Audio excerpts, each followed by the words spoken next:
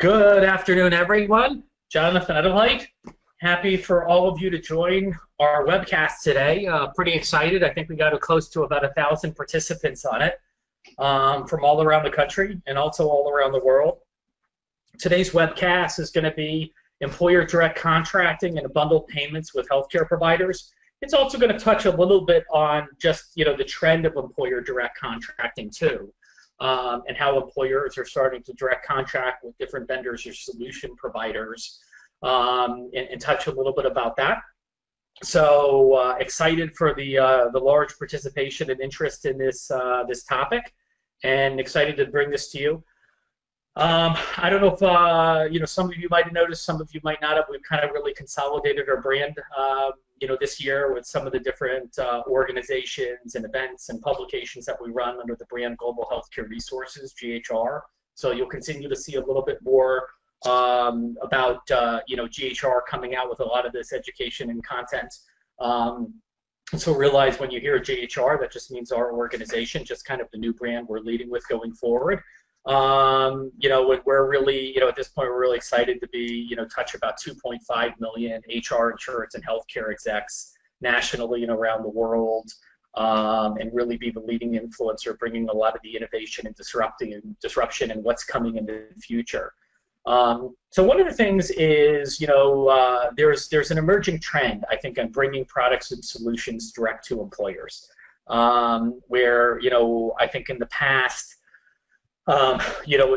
that really wasn't happening as much. It was usually going through vendors, middlemen, things like that. But I think what we're starting to see is solution providers providing things that are innovative, the employers being very open to it, and in some cases, the employers basically saying they're not seeing the innovation coming from the marketplace and them going direct to vendors or solution providers and creating something for me. And I think part of that is there's a couple reasons for that. Some of it, what we're seeing is there being a packaging of products and solutions, or multiple different organizations coming together and bringing a solution directly to an employer, or an employer going out and putting together a package of products or solutions.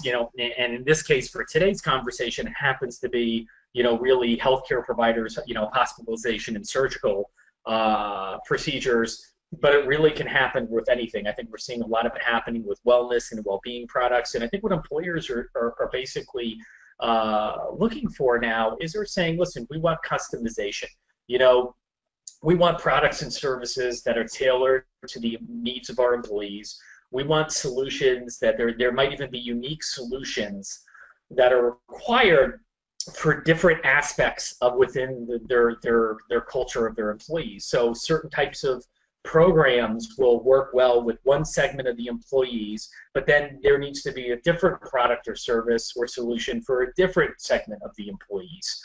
And so, they're realizing they need something custom in order to engage the broad base of their employee base. They might need multiple solutions or multiple products. And so in the future, I think we're going to see a lot more of that, no longer just the cookie cutter approach, just one option, but solutions that are tailored to the employees, the needs, and the culture.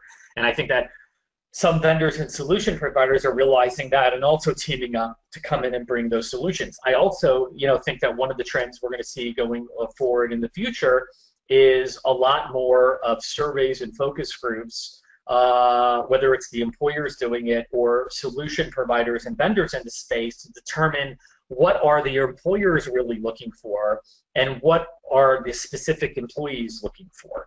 And I think it's because we want to see what gets engagement, what gets utilization, what gets long-term engagement, and actual solutions, rather than constantly just putting in the single solution cookie cutter approach, and it not working or switching every year upon renewal.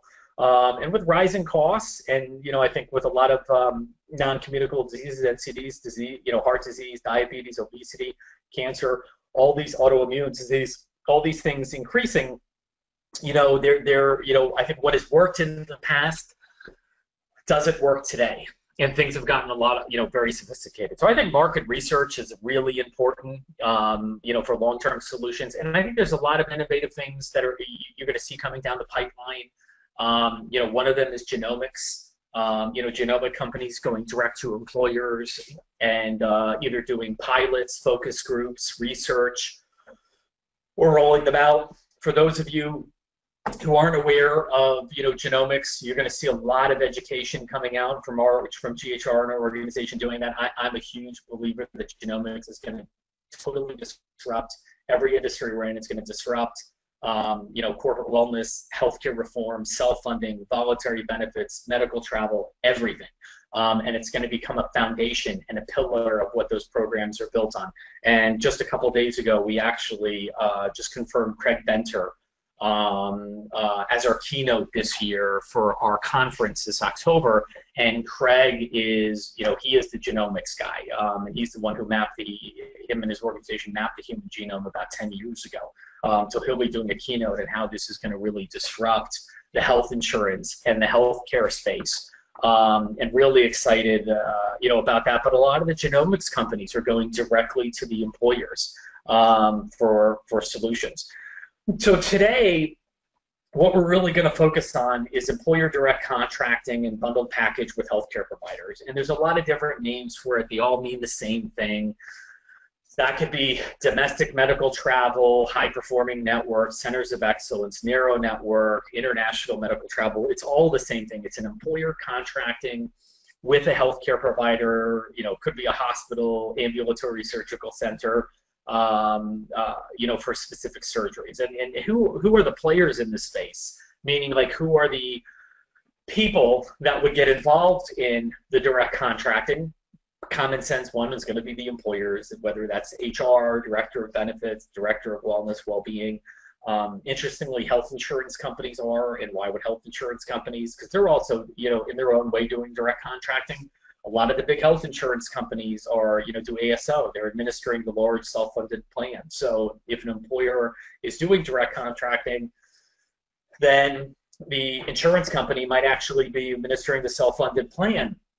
And then, of course, there are insurance companies doing it. One of our speakers is here at our conference, Blue Shield of California, the Blue Cross Blue Shield out there, the major player in California. But they put together a group of 70 ambulatory surgical centers, I believe, and, with bundled prices that they roll out to the fully insured and self-funded plan. So health insurance companies are playing a major role in this. TPAs, third-party administrators, the brokers, agents, and consultants.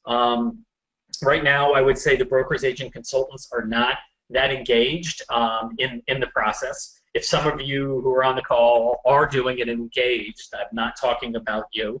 I'm talking about, I think a lot of brokers and agents aren't aware of it, don't know how to do it. That's going to change over the next 12 months. We plan on helping make that change and educating the brokers and agents so that they can actually bring this in.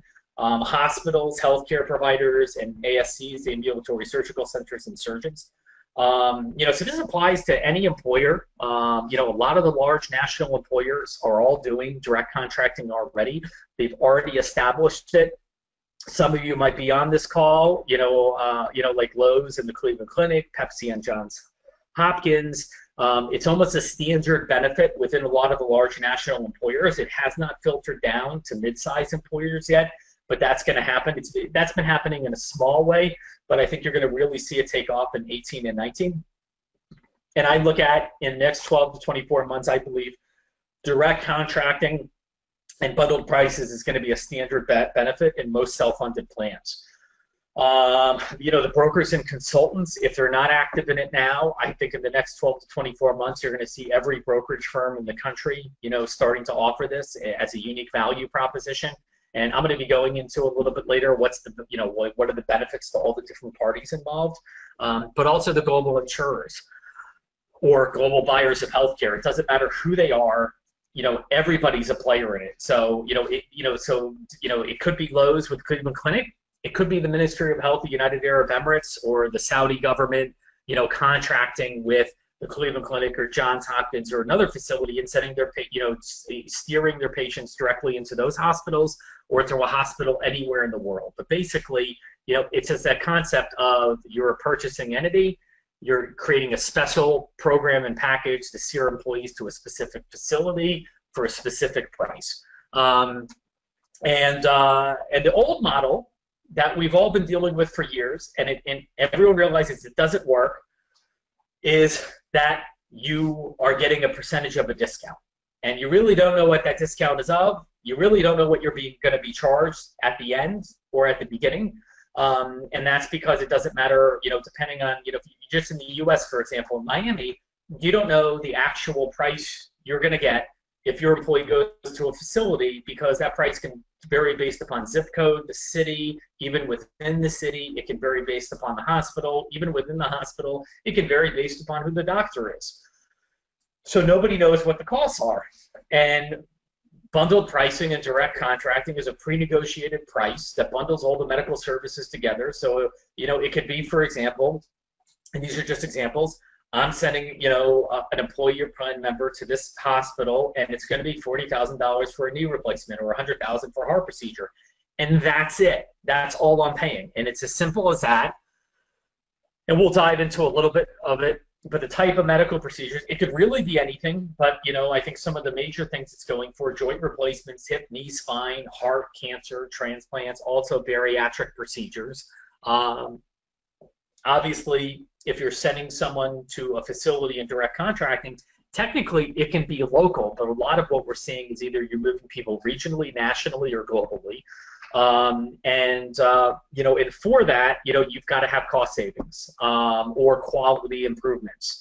There's got to be underlying value to the employer and also to the employee, because otherwise the employer won't implement it and the employees won't travel. So, we estimate by the end of 2018, over 60% of employers in the U.S. Will have some form of direct contract with healthcare providers, whether it's a center of excellence, narrow network, high-performing network. But also, it's going to get a lot more sophisticated than it has been in the last couple of years, because I think some of these have been rolled out, some of these models, but there hasn't been utilization. It hasn't been the game changer they expected, but that's because it hasn't really been done right. So why is this so disruptive? Why is this going to be a game changer? Well, we know healthcare costs are going down. They're continuing to increase. And employers they're tired of wasting money on unnecessary medical procedures. And also, you'd be amazed at how many wrong diagnoses there are. And, people actually going for procedures that are unnecessary, or they've been misdiagnosed, or there's an alternative or less invasive procedure that could be done. This is one of the amazing benefits that everyone is experiencing when they're doing direct contracting. Why?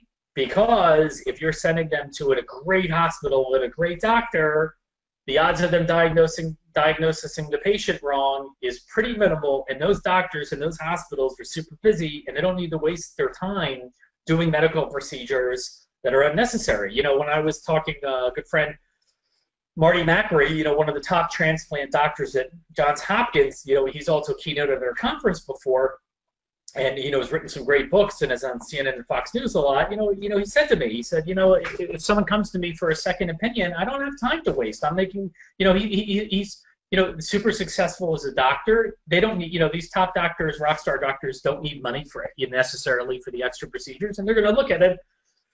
And in a couple minutes, no, do we need to do this procedure or not? Or what's the best outcome? And it's also disruptive because employers are tired of employees and plan members choosing hospitals or surgeons with poor outcomes or complications because of, there's a lack of education or knowledge or any kind of steerage, because the reality is most people don't know where to go for care. They don't know who the best surgeons are. And in a lot of cases, we just had a conversation about 30 minutes ago about it. If your local doctor tells you that you need to get a surgery, there's a level of trust there. There is it's almost an impenetrable level of trust. And you don't question that doctor. If your local doctor that you trust and go to says go to this specialist locally, a lot of people just put absolute faith and trust in that referral. And I've actually had that happen to my own family members. I had a local doctor refer to a specialist for a procedure for a very close family member of mine, and it was go into the office, everything was super happy, super positive, and it's like, let's go do this surgery, we're going to have great results. Went back, got a second opinion from another great local doctor that I did research on for my family member. That doctor said there was a 2%, not 20, 2% chance of success of moving forward with that procedure. Went, got a third opinion, top hospital in the country, flew the loved one there, got a different diagnosis and a different percentage, 15% chance of success. So the reality is, for the average employee or plan member, they don't have the ability to determine where to go for care. And so employers are realizing if they let the employees, a lot of times they're not going to make good decisions. And that costs the employer money, it costs the employee money, and the employee's out of work longer, getting unnecessary procedures, or getting complications. And then the third point is they're getting a lot of bad outcomes and complications with their employees, with their procedures, and the cost of the complications, and a lot of employers don't realize this, a lot of brokers don't realize this, that can cost 100 to 200% if a procedure has to be done again. So you could go pay $150,000 for a heart procedure, and if that's not done at a good facility and the procedure needs to be redone, or a hip replacement needs to be redone, or a knee replacement, the heart procedure costs another $150,000. Now they've paid $300,000 for the heart procedure. And with wrong diagnosis, Partners Healthcare System in Boston a few years ago found 90% of cancer diagnoses were either misdiagnosis or they give an alternative treatment plan or therapy. 90% of, and then across the country, some statistics show up to 25% of cancer diagnoses are incorrect. Up to 47% of errors could be due to diagnostic errors.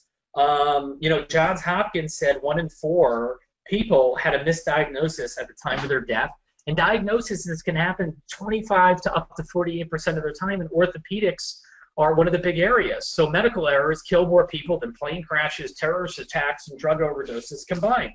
So if you're running your plan and a small percentage of your employees with the major conditions and diseases are costing the majority of all your healthcare costs, then you realize, wait a minute, let's get pre-negotiated prices and send them to the absolute best centers of excellence. So we're getting it right the first time. So all the big national employers are getting it.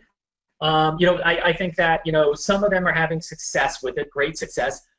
Some it's taking longer than they would expect, and I think they're getting adoption of it, utilization, but not enough. But I think it's because how they've implemented it and the education and engagement tools that they're providing. Washington University in St. Louis found the cost for a hip replacement around the U.S. can range from $11,000 to $126,000.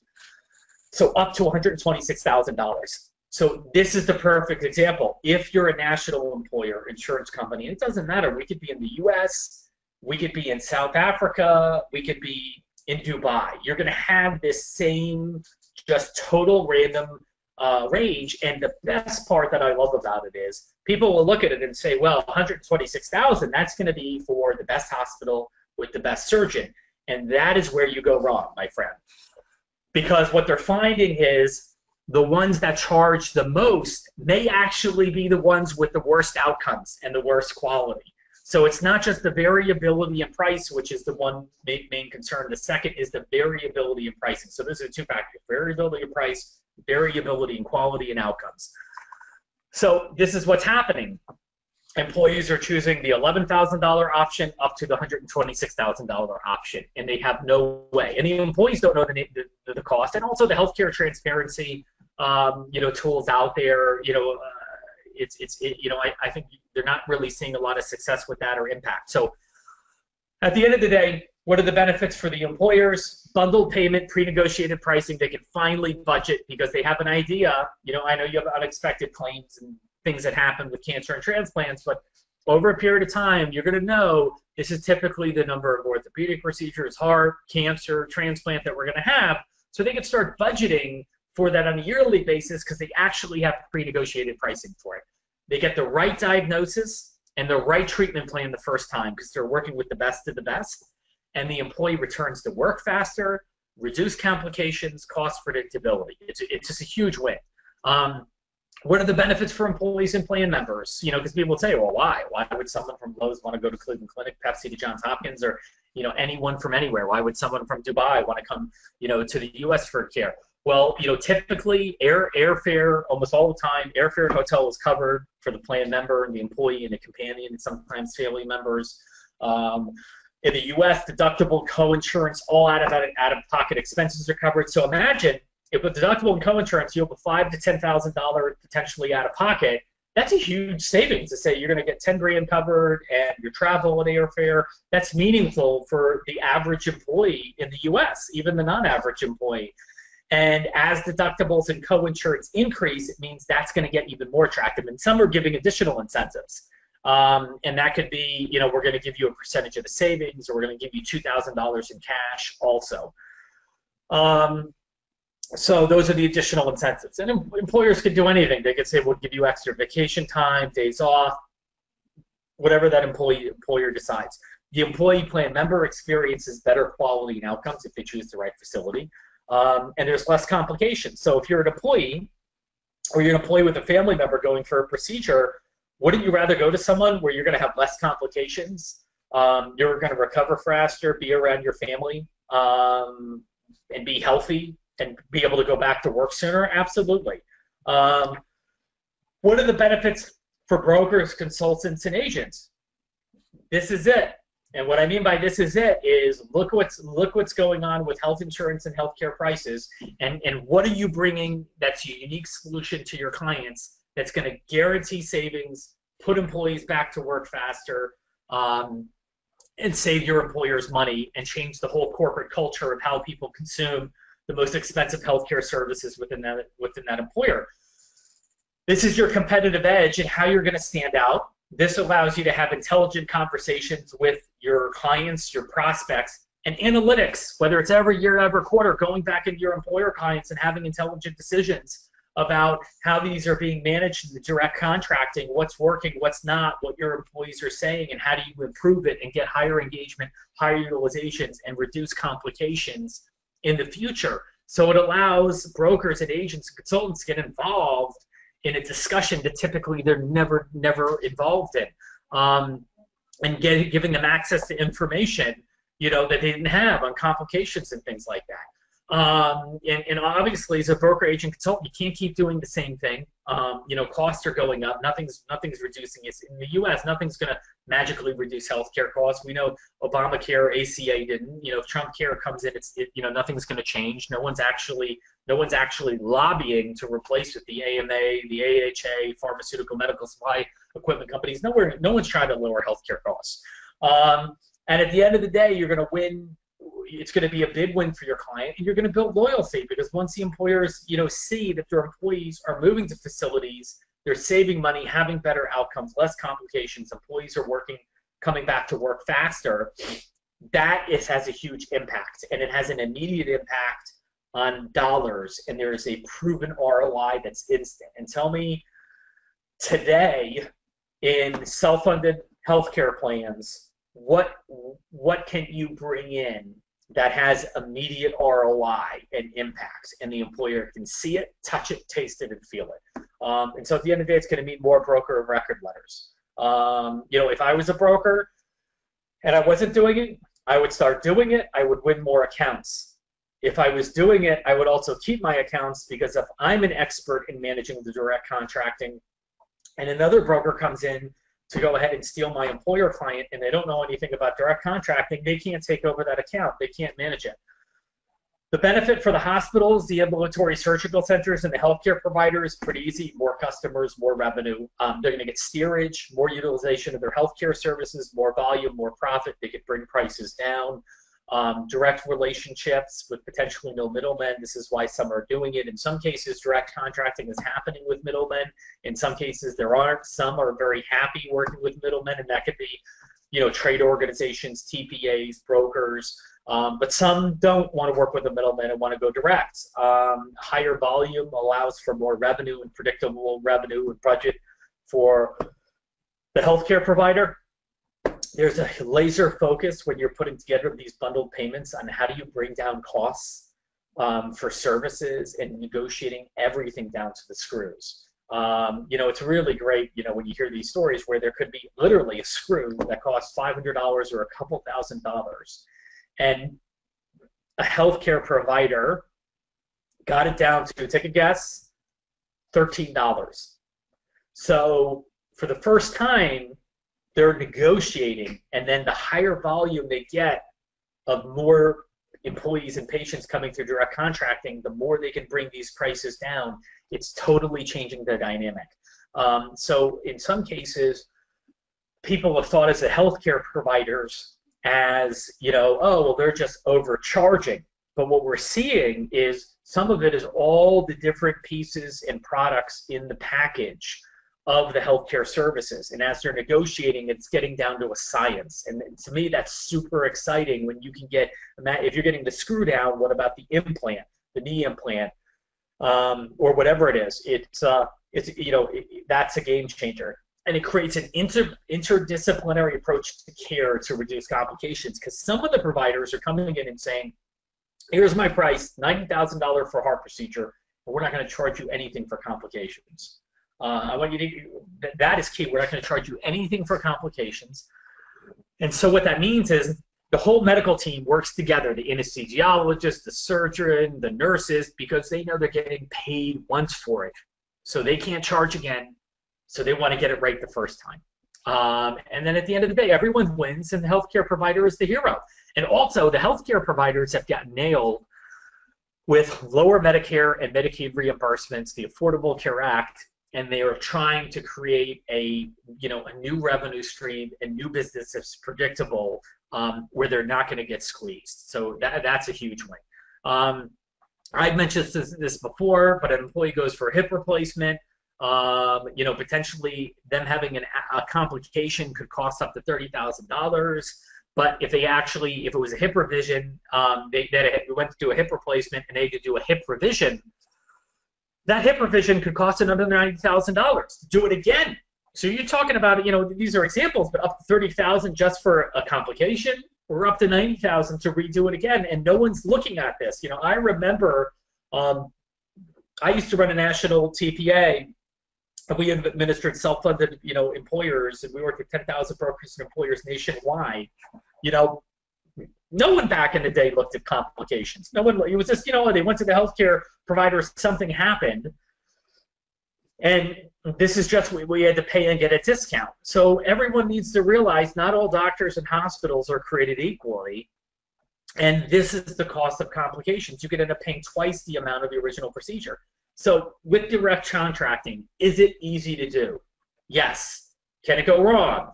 Yes. So where can things go wrong? As I said before, not all hospitals and surgeons are the same. You got to choose the ones that are going to work for you, that makes sense. And just because someone says, a healthcare provider, ambulatory surgical center, or a hospital clinic says, I'm offering direct contracting and bundled prices, it doesn't mean you should work with them. Their contract may not be good, their complications, their outcome may not be good. They might not have the services in place to deal with your employees and plan members traveling, because there's a level of concierge and hand-holding that has to be done. And some facilities just don't know how to do it. They either don't have a department to handle it, they don't have the planning, the standards in place, they don't have the ability to track traveling patients, they just don't have the infrastructure in. And some of them go into it with, well, it's just like a local patient coming to us, so you know that patient will figure it out. It doesn't work that way. And as an employer, you know, who's on this webcast, or a broker, when you send somebody, you contract with a provider directly, you don't want an average experience or a good experience. You want an awesome experience, an amazing experience, and you want that employee and plan member to come back into the workplace and go ahead and say to all their other coworkers, I went to this facility, it was awesome. They treated me like royalty. The doctors were great. Everything was great from the moment I landed on the plane to the moment I left. I recommend that you should do it. And that's how you change the culture of the company and the employees to where people actually prefer to travel. You need that special level of service and treatment. If they aren't treated well, you know, it's a proven fact, patients consider every aspect in the quality of care. If they're treated negatively and they get bad service, but the quality of the surgery was great and the outcome was great, they view that as part of the quality and the outcome of the procedure. So some will say, the quality wasn't that good, when it really wasn't the quality, it was the experience that went along with it. And some of these people have to come. They're coming for a couple days, or they're coming for 2 weeks or 4 weeks, or for oncology it could be longer. So questions to ask is, does it include, does the cost of the bundled package include complications? What does it include? What does it not include? Is the pricing competitive? Who's the surgical team? Who cares what the price is? Who's actually going to be cutting open my employees? Are they the best of the best? Are they average? Do they have issues, medical malpractice claims? You have to ask these questions. Is it an experienced surgeon who's young? Is it the one teaching? And when your employees and plan members actually get on the plane and go travel to go see that doctor or hospital, that's a huge piece. So you could put all this together, but the one thing you need is utilization. You need people to see value in it and say, I'm willing to go, because these aren't being implemented where you're forcing people to go and say, you got to go on a plane to Atlanta to California for a procedure and you have no choice, or Atlanta to Dubai or Dubai to the US, is you actually are giving them an option. They can pay their normal deductible and co-insurance and out-of-pocket expenses if they stay local, but if they travel to this facility, they're going to get all these incentives, that I mentioned before. But for that, that's still not enough. They need to know they're going to receive great care. You really have to dig into what the contract says. You got to make sure the bundled prices are done right. So there's multiple ways it works. Sometimes the hospital creates the bundled packages, and they go to the employer and they say, we got this put together. Other times, the employer is putting together the bundled pricing and negotiating to the hospital. So sometimes you have, different players approaching the other player with their own contracts and bundles, and sometimes they meet in the middle. So there's several different, models and way to approach it. Not all contracts are the same, and is it a competitive contract? The other piece of it, and this works both ways from the plan member's point or the healthcare provider point, is getting noticed. So challenge number one for the healthcare provider: how do they find you? If I'm an employer, how do I choose what hospital, what healthcare provider to work with? I got a lot of options. So the healthcare provider has to say, how do they find me? How do I get noticed? How do I get direct contracts? And the employer out there has to say, how do I choose a hospital? And then how do I make sure my employees and plan members want to travel to that facility and see value in it? So the whole concept of, I got a website, I got a brochure, here's an 800 number, let's, put the message in the bottle, throw it in the ocean, hope the employees and plan members find it, hope, if I'm a healthcare provider, let me go put it out there on my website and stuff, and hope employers find me to do direct contracting. It doesn't work that way anymore. And I think employees are very savvy, they're very distracted with their work life, their home life, and you got to have a very defined message that really gets through. And there's a world of options out there for them to choose from. So you got to have a really compelling story, and you got to figure out how you're educating, engaging those people. And so also, some employers, in direct contracting, they'll go and visit a facility to determine if it's good. But something you would call that like a site visit or site tour or site inspection. But some of the things that I always hear afterwards is what happens is their colleagues, who are also decision makers in the process, ask them, what was it really like?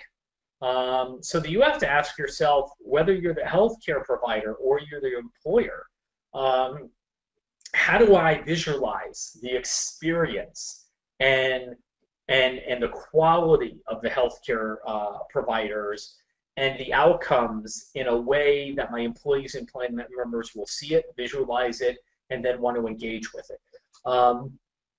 And there's a lot of considerations you have to build it there, and that's the winning tool on actually getting utilization, because an employer could contract with a hospital and not send a patient. A hospital could contract with an employer, not send a patient, and a year later I'm talking to both of them, or there's a couple patients, minor, and what happens? The employer says to me independently, we offered this, none of our employees took us up on it, they didn't travel to the facility, they must not care about this facility or not want to travel to that destination, or they don't think it's quality. And I end up talking to the provider too, and that provider says, we signed this contract with the employer, we thought everything was going to be awesome, we thought that we're going to get a lot of referrals, no one came.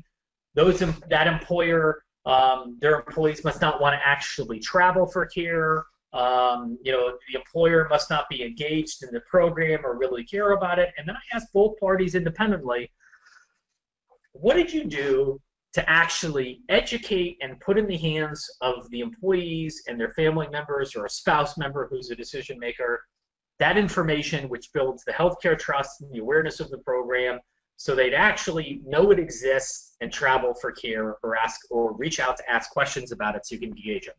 And everybody just kind of looks around in the room and they're like, I thought the other guy was doing it, and the other one's like, well, I thought the other guy was doing it. And you realize that no one is engaging. So even with the really big national employers implementing this, they still have barely touched on the utilization, and that's because, they haven't implemented, putting tools in the employee's hands with employee communication, perfecting the digital engagement and things like that. So another question that has to be asked is, does an employer contract directly just with one hospital, with two, with five, with six? Is it regional? Is it national? Depending on where they are in the U.S. or around the world. And the reality is there's a lot of different solutions. But typically, if you're offering a center of excellence network and you're trying to steer patients places, your employees and plan members, if you say, we've got 30 hospitals in our network, how is an employee really going to choose? So some employers have started with one, some have stuck with one, some have two, three. Some have 5 or 6, or 8 or 10. But you have to look at, if you offer too many choices, there's going to be a decision. If you offer one choice, that could work or it could be a challenge. Because if you're an employer in Miami, but you have employees around the country, and you say, well, we're only offering a hospital in Los Angeles, you might have people in the Southeast that say, well, we just want to stay regionally. So you really have to think about what is the solution that really fits within your company. Where are your employees located? What are the demographics? What's the culture, the ethnicity? And you have to create something that's very customized to your culture. And you might actually have to go in, do focus groups, go talk to your employees, and create a real plan of action to determine where they're actually going to go. And this is why in the very beginning I talked about packages. I don't want to get confused, bundle pricing, but packages of vendors and solution providers in direct contracting, whether it's this or a different product, well-being, wellness, something else, insurance, voluntary benefits coming together. Because what we're seeing in direct contracting is hospitals, competitors for the first time working together. 5, 6 hospitals saying we're going to be part of a network, and we're actually going to all share medical records and aftercare and continuation of care with one employer.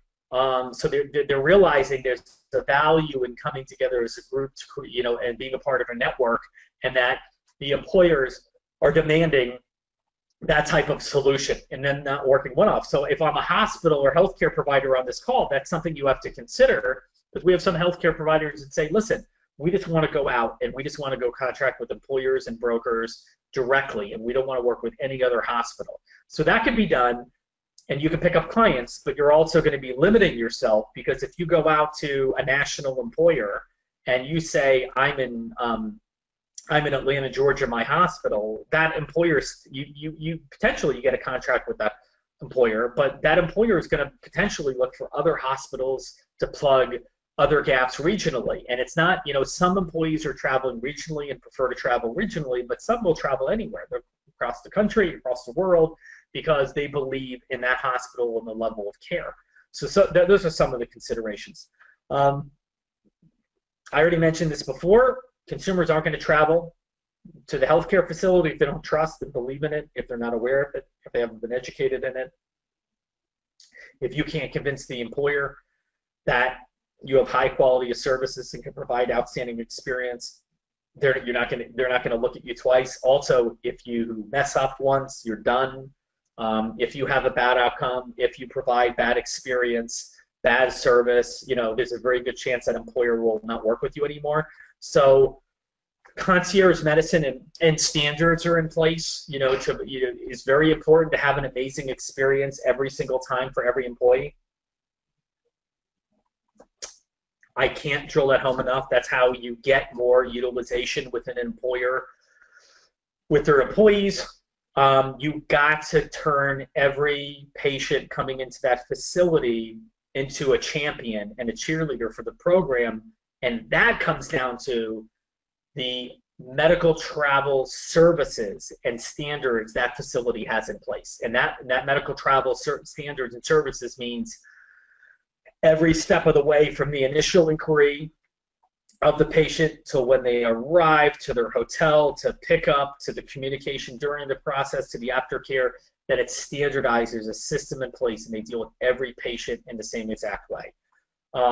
It's really key. We actually partnered with Global Healthcare Accreditation, GHA, it's the only organization that has created those standards in 17 core competencies and 150 best practices in the standards, so that there's an amazing experience every time someone travels for medical care. And I really won't go into the standards, but we can always, the website is globalhealthcareaccreditation.com. If anyone on the webcast is interested, you could go to the website, or I'm happy to introduce you to Karen Timmons, who's the president of that organization, and she's also the former president of JCI and COO Joint Commission. So that program, I think, is you're going to see tremendous, amazing value as an employer to say, I want to partner with GHA accredited facilities, and also for facilities to go ahead and implement that and to be able to go to an employer and say, you don't have to take our word for that we're providing a good experience. Here's all the standards that we actually, have committed to, and this is how we deal with every patient, and this is how we engage with you as an employer. I think a great example of that, Mercy Healthcare in Missouri, they're GHA accredited. They have their clients are like Walmarts and the JetBlues of the world. Amazing team, amazing standards of how they just handhold every single member that goes to their facility. They've gotten it down to a science. Really, really wonderful facility. And the people who run their international patient program, Jason and Jennifer, it's going to go shout out to them. Really wonderful people. I really enjoy working with them. Education, engagement, and utilization is key. That's where it all goes wrong. You could put together the best direct contract between an employer and hospital. Yeah, everything is perfect. All the contract language, the pricing, the quality outcomes, it all is perfect. But if you actually, there's no education engagement, no one travels, it doesn't matter. An example of one of the things I'm super passionate about, as an organization that, we developed over the years was our destination guides. And the whole reason was when I was the first one to implement, domestic medical travel and international medical travel back in the mid-2000s in self-funded and fully insured U.S. plans, is I realized right away, if we can't convince people to go, they're never going to go, and they're not going to go with a brochure website or just because someone tells them this is great. So we created these immersive guides, that are, very colorful with images, so they could actually see what the healthcare provider is like, what's the destination, talk about the doctors, talk about the tourism options for the family members.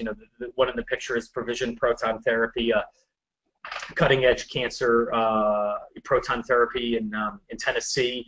But that type of stuff, and that's in print and digital, but how are you giving it to them? Are you putting it on their phone, or are you putting it on an iPad or computer so that they can go home and look at this stuff and discuss it with their family members? And something specific to that employee and to that company. Meaning, does it make sense to say, oh, we're offering this, by the way, why don't you just go to Cleveland Clinic's website and Johns Hopkins website and Mercy Healthcare's general website? You go figure this out on your own. That doesn't work.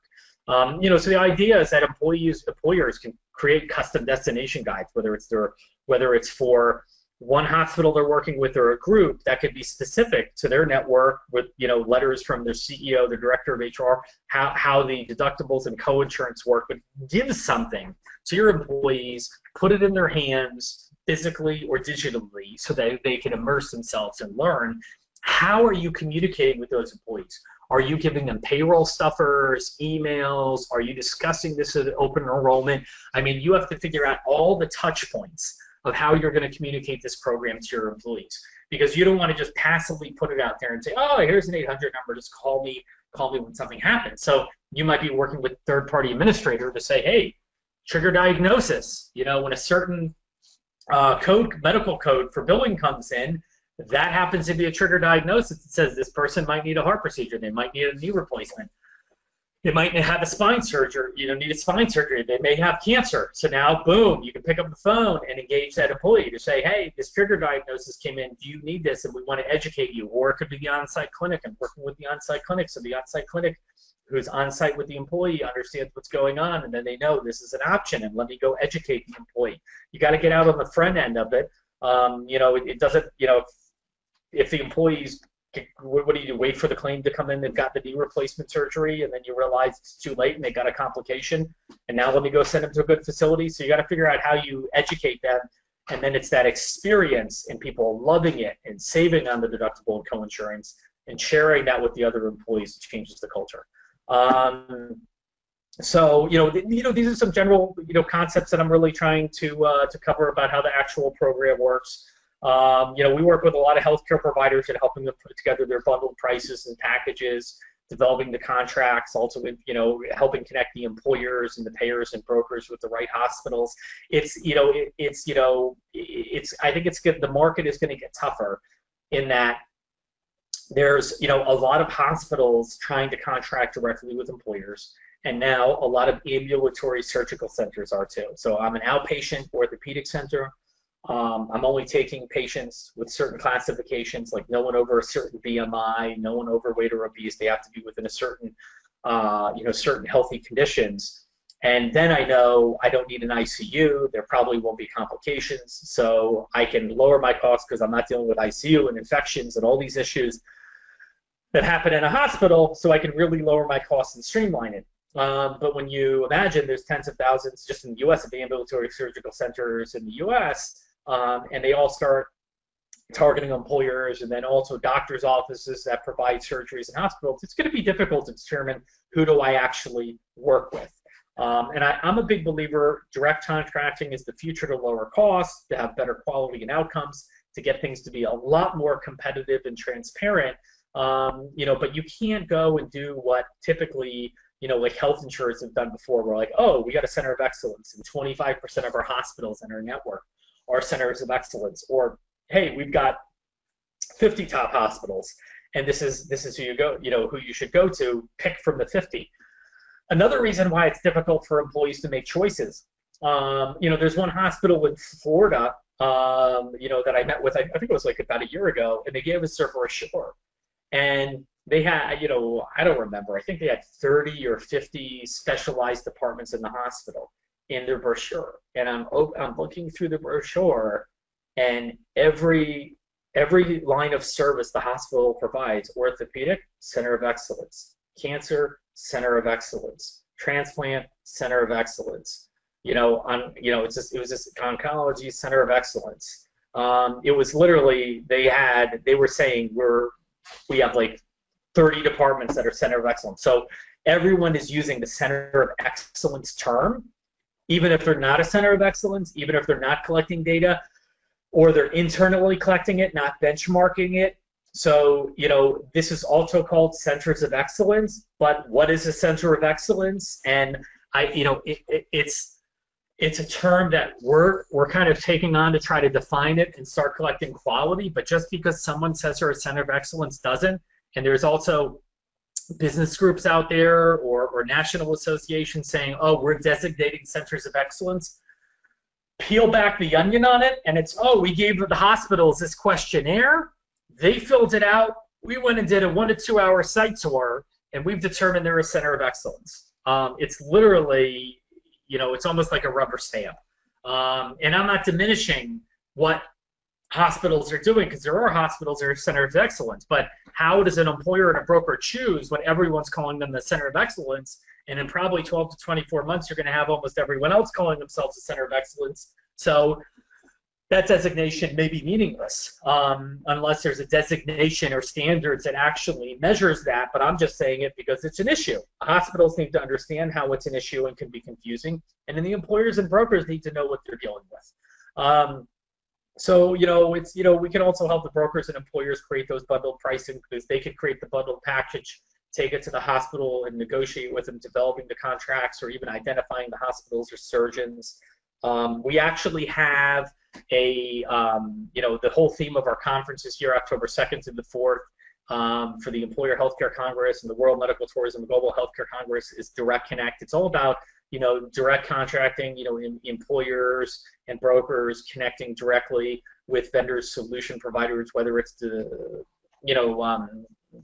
direct contracting and centers of excellence for the hospitals, or even with the vendors and solution providers. And so we've created a whole track on direct contracting, and we're actually going to have a certificate course in it that people can actually get a certificate afterwards, whether it's a deep dive into the employer provider direct contracting, pioneers in this. We're going to be sharing case studies of what they've done, engagement strategies to make it really work. How do you effectively deploy bundled payments in the self-funded marketplace? Even primary care, a new breed of direct contracting, and also a little bit about accountable care organizations. How do you deal, dealing with centers of excellence and defining them, some of the roadblocks and barriers in direct contracting, weighing the pros and cons. There's going to be a lot of different topics. Another area, is the technology side. That's a big gap in the space. If you're a hospital setting yourself apart, from the competition, I think that's one of the core features that any healthcare provider getting into this needs to look at. How do I differentiate ourselves? How do I get in front of that employer, that a broker? And then if I'm the employer and broker, how do I choose someone who's the best out of a crowd of thousands? I also think that technology is the key to the future to direct contracting. We partnered with one organization, Health Flight Solutions, has the GPS system, global patient system, that integrates the employer. It's the first system that integrates everyone, the employer, the broker, the insurance company, the TPA, reinsurer, hospital, doctors, the doctor where they're from, the doctor where they're traveling to, all the travel support into one ecosystem. The ultimate immersive experience with being able to see videos of the doctors, the hospitals, doing getting a second opinion, doing its virtual video teleconsult with the doctor in the hospital, uploading medical records, a whole workflow process, so the hospital actually provides that amazing experience and tracks the patient and provides the services needed and doesn't miss anything. But then there's a whole analytics side for employers, insurance companies, and brokers to see what's going on with the program at all times. Because if you ask for that information now, none of this exists. It's all the random different systems and nobody really communicating and nobody knowing what's going on with the program. And then how do you increase utilization? How do you see what's working, what's not?